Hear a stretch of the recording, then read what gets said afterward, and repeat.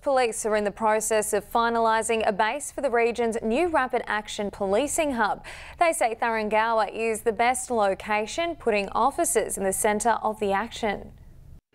It's empty right now, but soon this Thuringowa building will become a bustling hub of police activity. They are currently finalising lease arrangements for the base, and it's expected it will be up and running by the end of the year.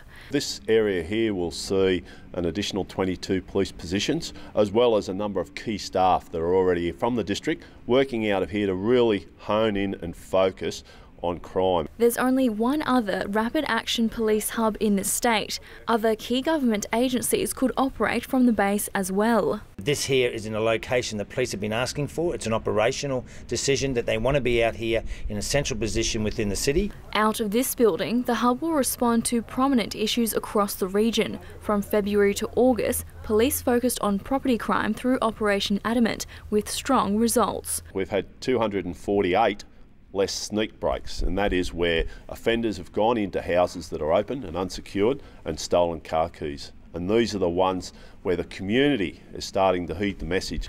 Compared to the same period in 2013, there were also 610 less break and enter offences, while car thefts dropped by 240. We'll be preying on them the same way as they continue to prey on the community. Rosanna Kingson, Win News.